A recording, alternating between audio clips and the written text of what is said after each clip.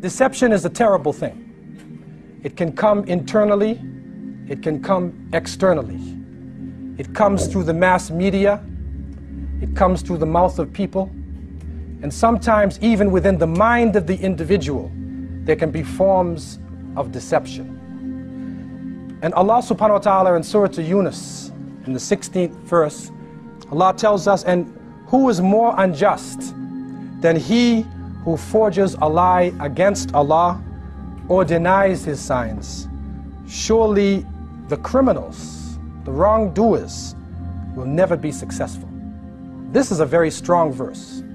And this word mujrim, talking about ijram, is a very strong description of deceiving people, of presenting the wrong image. And what we have noticed is that when the word Islam comes to the surface, when people are from the mainstream hear the word Islam or Muslims, an image of negativity comes to their minds and their hearts. And we did a study in Toronto. We went to the different corporations.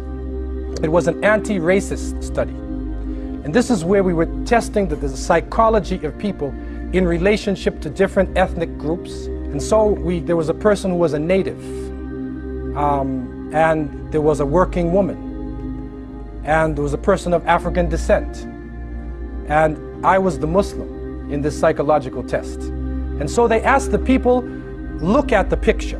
And for instance, the picture would show them ice, and they answer cold.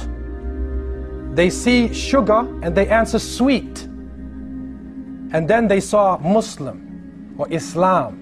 And every single person in the corporation answered violence. Some of them said holy violence. They said holy violence. And so when I began to explain to them that the word Islam, the very word itself, comes from peace, and it really means finding peace in submission to the Creator, and beginning to explain what Islam is, the people were in confusion because what was presented to them, what they took in to be reality, was something different than what we know about Islam in the Muslim world. This is a case of deception. My dear brothers and sisters in Islam, our Prophet ﷺ predicted in many traditions the fact that as we come closer to the Day of Judgment, more and more problems and calamities and trials and afflictions are going to come upon us. In one beautiful hadith in Sahih Muslim, our Prophet ﷺ said that each and every prophet warned his ummah about the problems that they would face.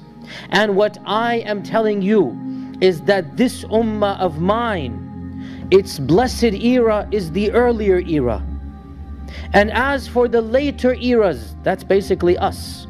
As for the later times, فَسَيُصِيبُ آخِرُهَا بَلَاءٌ وَأُمُورٌ تُنْكِرُونَهَا. The later times are going to be afflicted with trials and calamities that you will find difficult to bear. And our Prophet ﷺ said in this hadith, every time one trial comes, it will make the one before it look trivial. كُلَّمَا تَجِيءُ فِتْنَةٌ يُرَقِّقُ بَعْضُهَا بَعْضًا. Each one will make the one before it seem to be trivial. And brothers and sisters, wallahi, when you look at the events and occurrences in the last decade and a half, it appears that, wallahu musta'an, we are seeing this hadith enacted before our very eyes.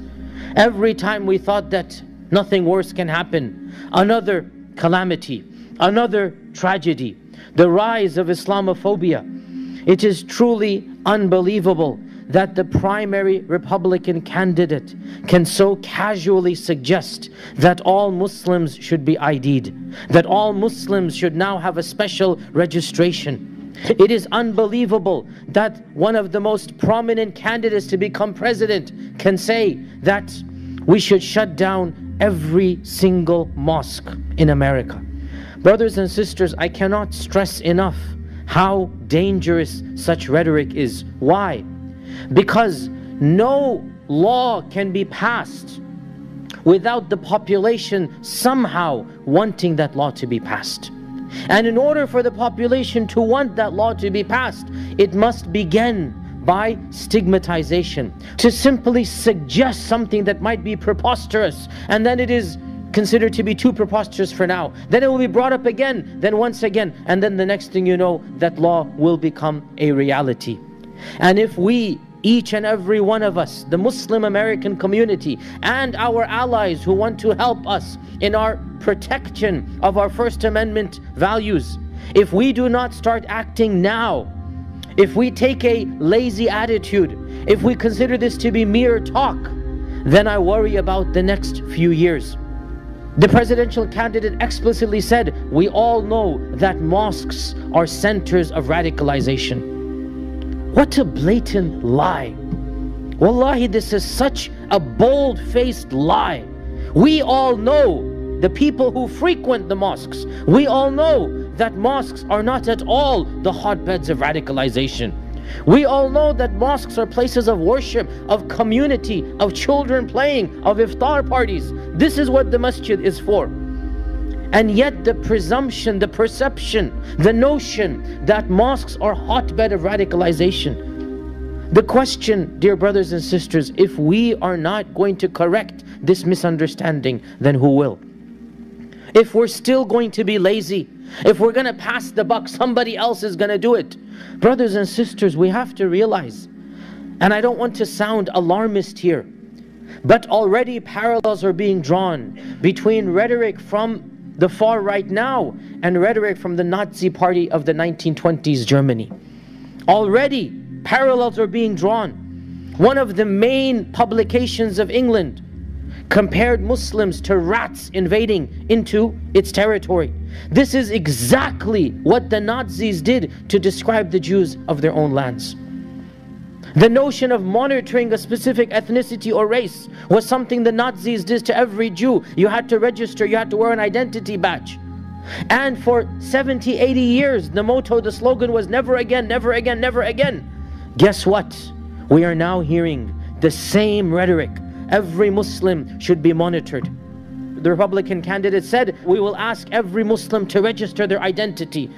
Brothers and sisters, again, I don't want to sound alarmist here, but if we're not going to take action now, who else is going to take action? If we're not going to do something to help each other out now and get the help of the broader community, then what is going to happen in the future?